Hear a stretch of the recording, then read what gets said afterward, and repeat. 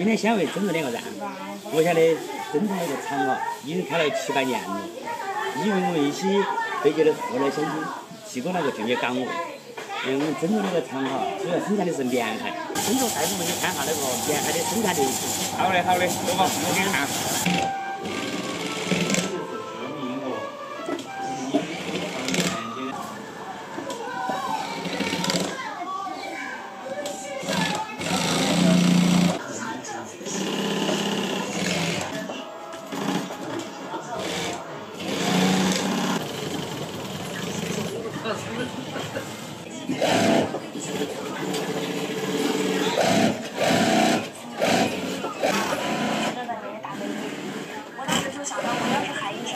要么我们这个用的这个面料，这个面料的话就是用的1等品的灯芯绒，1等品。它分为几种，我跟你说嘛，有1等品、2等品、3等品。它主要区别就是1等品的话，它这个颜色看了就很自然、很清澈；它2、3等品的话哈，这个颜色就可以刷不一样。有的话颜色深点，有的浅点，像我们这个看了就多自然的。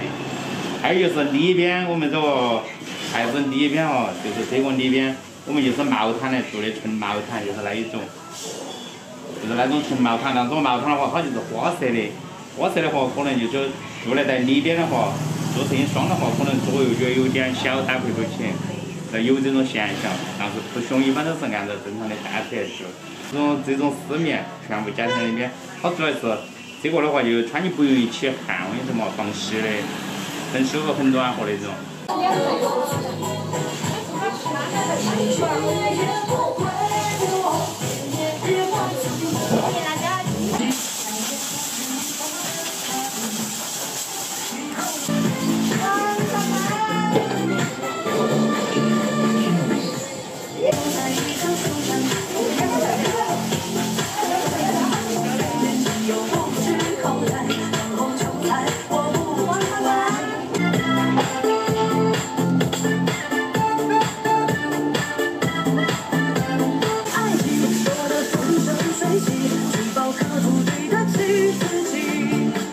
我们这个底子是用的耐磨的防滑剂，这都是金利公司生产的金利底子，星火金利、宁波星火金利，网上都查得到的。它是这种棉鞋底子的话最好的一个牌子。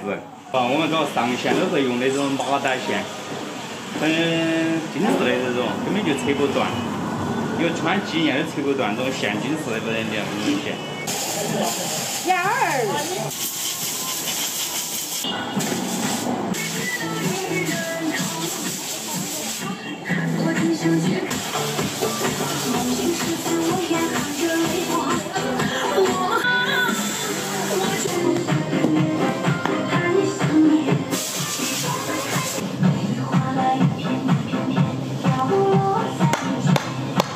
你看嘛，这个上线上得好均匀嘛，用这一针一针的锯的，纯手工做的，要纯手工一针针的锯的，就锯成中格式。这个线的话，随便你穿好多年，这个线都不存在断。我们这个鞋子纯手工上的，它这个边子里边可能这个线就要弄我这来搬来看得到，里边都看不到的。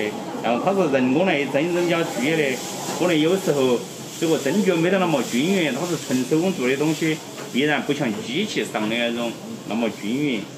还有就是我们这个里边这个纯毛毯来做的哈，做底子，有可能这个里边两边的搭配不是绝对是一样的，可能有些小差别。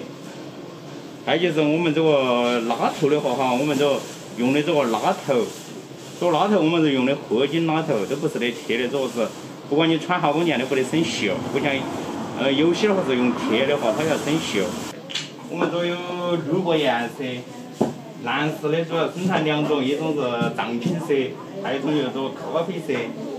女士的话有4个颜色，主要有个大红，就这种颜色，这个还有一种桃红，这个都比较鲜色的。还有一种枣红色，就这种针对老年人穿的这个颜色比较多。还有一种这个罗兰色，这个就老年人、中年人都可以穿。